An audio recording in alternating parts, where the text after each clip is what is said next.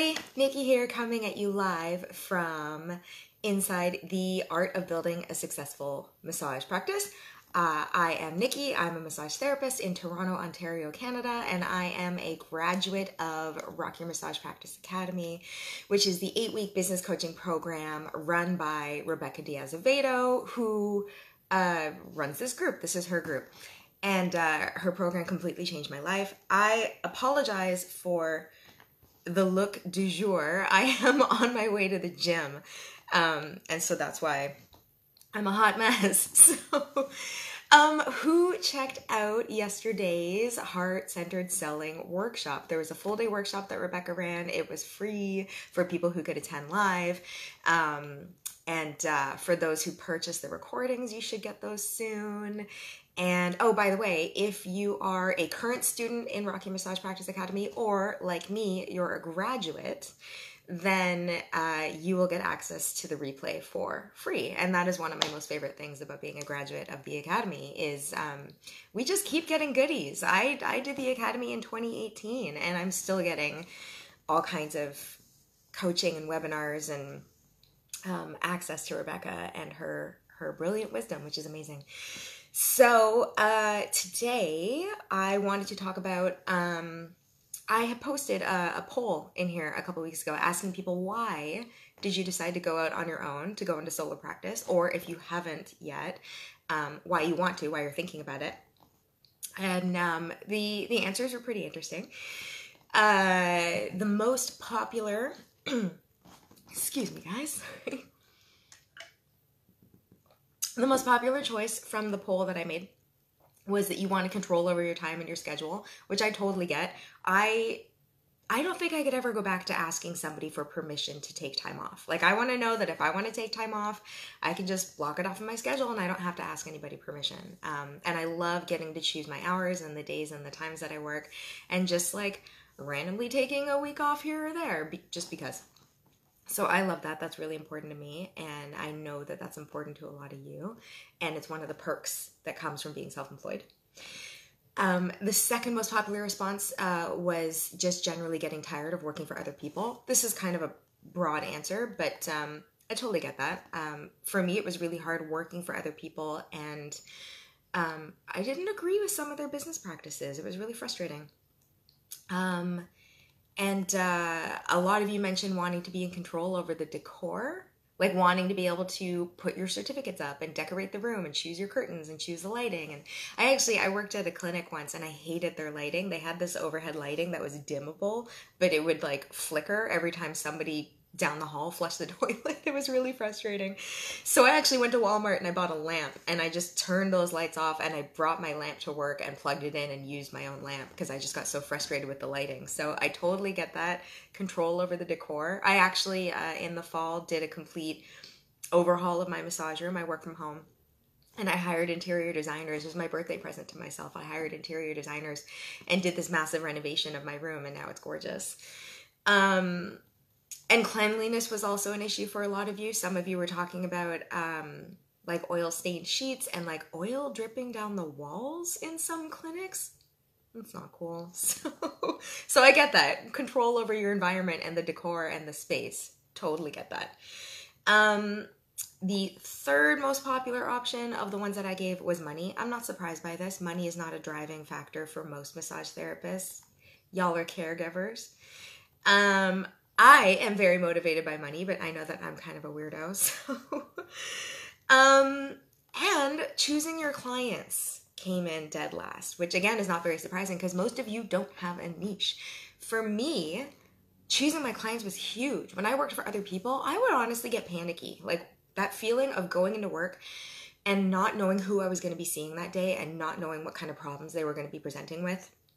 And not knowing what kind of massage they were expecting to get, and what if I'm not strong enough, and what if I don't know about this shoulder condition or whatever it was. And oh, thanks, Rebecca. You're my favorite weirdo, Rebecca. And I would get like panicky. Like if I walked into work and they just give you who they give you. Like you have no control over who you see. You might, if you're working for a place for a long time, you get your regulars, but for the most part, I would just go into work and they would just here's your schedule for the day. And it was, you get pregnant people, and I would get kids, and I would get bodybuilders, and I would get firefighters, and I would get professional athletes. I remember I got this football player, huge, like his biceps were like, I've got nice biceps by the way, but his biceps were like the size of my thigh. I swear, this guy was huge. And I felt so helpless. Like I barely penetrated the skin. Like I was not strong enough for this guy. I think he had bicipital tendinosis, and I couldn't help him. I wasn't strong enough.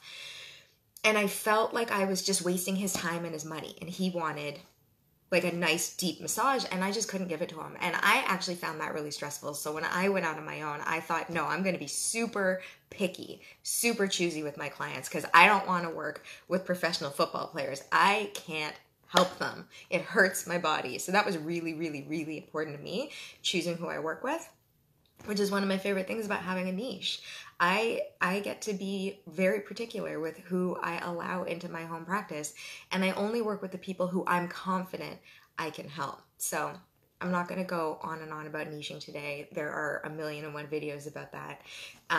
If you have no idea what I'm talking about, if you're American, you pronounce it niche. That's wrong. It's niche. But if you want more information on how to find your niche and what a niche actually is, comment niche below, and I'll send you some of Rebecca's videos. Right, Courtney? Isn't it awful? You just like go into work and they give you who they give you, and it's like, I don't know if I can help these people. Like the anxiety. I don't have that anymore. Love being self-employed. Okay, so that was my fun little poll. And here's my next question. Are you, thank you, Rebecca. I will never call it a niche. My next important question is, of all the reasons why you decided to go out on your own, and there are many more reasons than the ones that I listed, but are you doing it? Are you achieving those goals? Are you hitting those targets? The reasons why you decided to go out on your own, did that come to fruition for you? Because if you take a look back at your reasons for wanting to go on your own, for most people, time, like control over your time, control over your schedule. If we're being honest, come on, making more money, being selective with your clientele, building your dream space, control over the decor, all of these things, all of these reasons why we go out on our own, are you doing it? And if you are, awesome, amazing, comment below, tell me that you're running your dream practice, because we want to celebrate. We love to celebrate each other's successes in this group.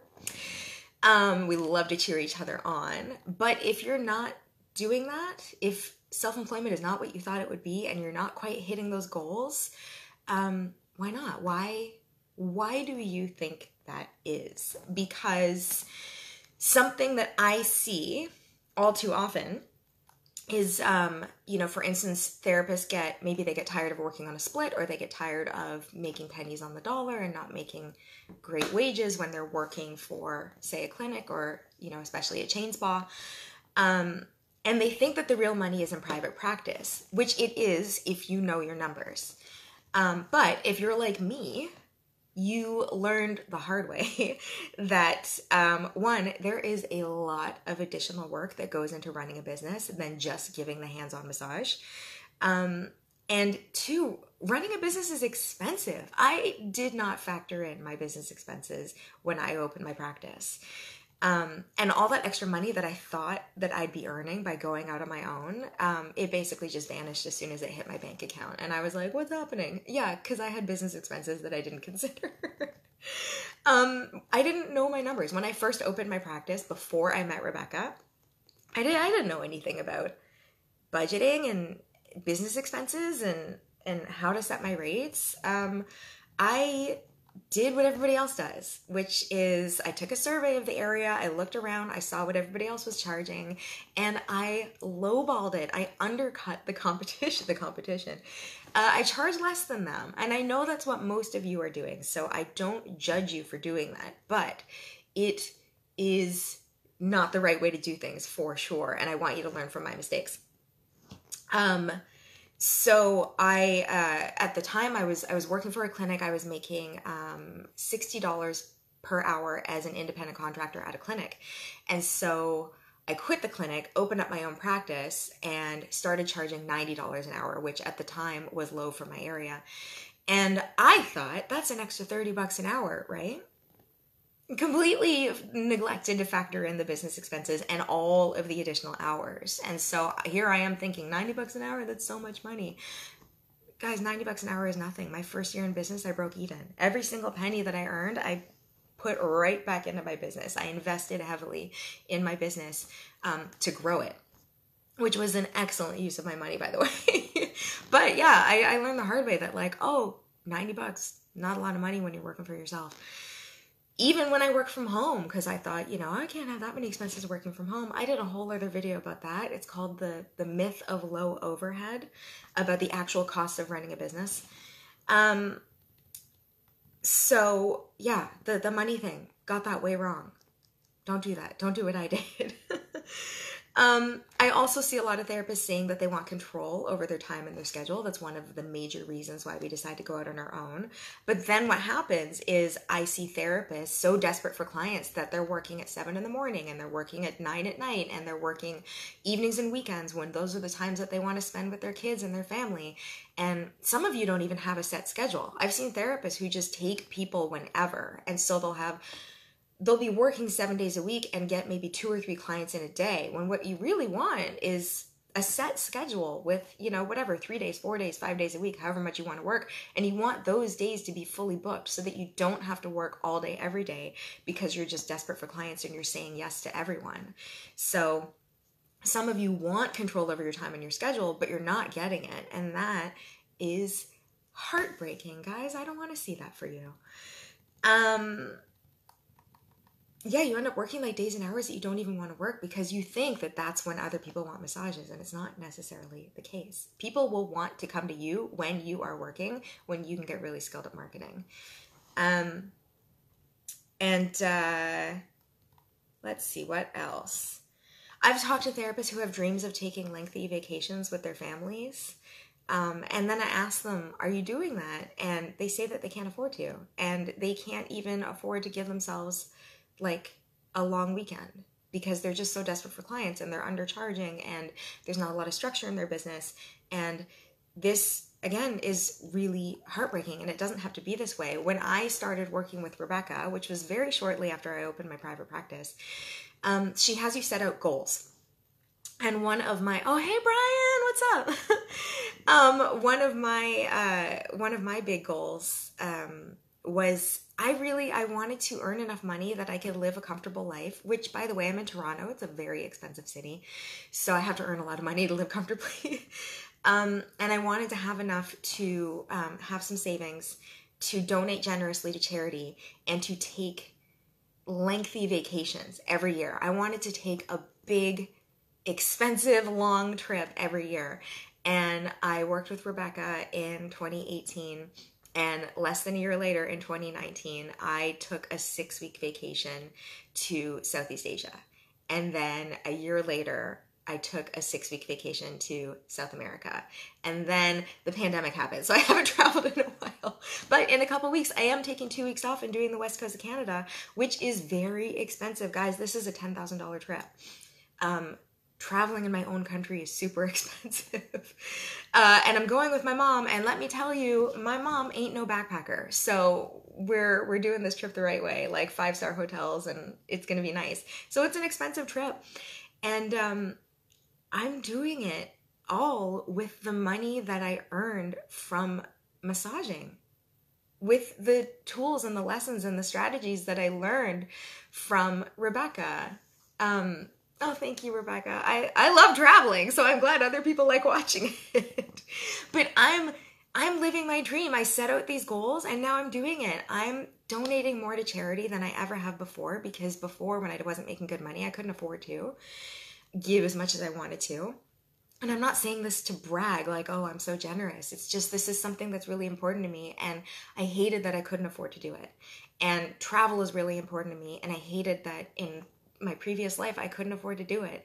And now I'm doing it, and it's the best feeling. And I get to take enough time off work that I still love my job. That burnout and breaking down your body and injuring yourself and getting tired. And I don't have that. I take so much time off work that when I'm at work, I'm there 100% and I am energized and I am present with my clients because I still love my job, because I can afford to take time off and go and travel and recharge. And I want that for you, if that's what you want, whatever your goals are. Your goals don't have to be the same as mine, but I want you to be able to achieve those goals, and your business should be a vehicle to get you the lifestyle of your dreams. And it's not for too many of you, and it doesn't have to be that way.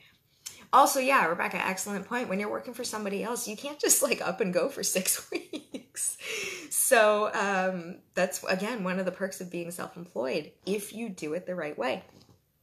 I mentioned this before, but I just want to repeat that I'm seeing all of this without judgment because I made so many of these mistakes myself. So I'm not coming down on you and I'm not judging you. I see a lot of you struggling unnecessarily in a lot of the ways that I used to struggle. And I'm telling you, it doesn't have to be this way. You can get help. And Rebecca is the pro. She's the best person to help you with your private massage practice because that's all she does all the live long day is help people open and run their private massage practices and thrive and chase their dreams and actually achieve them. And it's just, I am endlessly inspired by the results that I see from other people who have worked with her. It's just, it blows my mind. Like, it brings me to tears, honestly. So yeah, it doesn't have to be this way. When I opened my private home practice, before I met Rebecca, I had no idea what I was doing. I was undercharging. I was working days and hours that I hated because I thought that that's what other people, but those were prime times for massage. That's when other people wanted massages. And I was relying on word of mouth because I just didn't have any other strategies. And word of mouth is great, but it takes a long time and you don't have any control over who they send to you. Like, some people might come to you and be like, oh, I'm going to send you my sister. And maybe her sister has all kinds of problems that you can't help, you know? Word of mouth is handy and it's nice, but it's slow, guys. And also, it's not your client's job to fill your practice. It's yours. So I went it alone for 6 weeks and I thought, that's enough of that. I don't know what I'm doing. I'm getting help. And I found Rebecca and I watched her videos. In this group, by the way, she's got 1,000,001 videos, so I devoured her videos, and I fell in love with her, and I called her up, and I gave her my credit card on the phone, and I never looked back, and my business skyrocketed. I literally tripled my business in 2 months from working with her, and it's just been an upward trajectory ever since, and I want that for you. Let's see here. Sorry, I've got some notes. That's why I keep looking down. Anyway, I'm going to try to make this short. Brevity is not my forte, so I'm going to let you guys go. But I just want you to know that I know a lot of you out there are already self-employed and you're not quite hitting the mark, or maybe it's not what you thought that it would be. Or some of you really want to be self-employed because you have all these wonderful images of what it's going to be like, and you haven't made that leap yet. And I want to be an example of what's possible, that success is at your fingertips if you're willing to invest in yourself, if you're really willing to be committed and to work hard. And honestly, I think that the fastest, easiest, best way to do that is through coaching. You can go it on your own. I don't recommend it. If you get solid mentorship, you are going to avoid so many costly mistakes that you're making. The DIY route is honestly the most expensive. I know people do it because it's cheaper. DIY is always the most expensive because it takes so much time and so much guesswork and so much emotional anguish of just having no direction and not having strategies and not having systems in place and just guessing and waiting and hoping. Hope is not a strategy. Strategies are strategies. And I got all of my strategies from Rebecca. She taught me how to be like a sales and marketing machine. And now I actually really enjoy sales and marketing. And I've built the practice of my dreams and I make excellent money and I take a metric ton of vacation. I work 4 days a week, 9 months a year. And so if you include weekends, it's about 200 days off a year where I'm not massaging. And like I said, I've got a 2-week vacation coming up. And I only work with my ideal clients, and they value my time, and they pay me when they cancel. They don't even blink.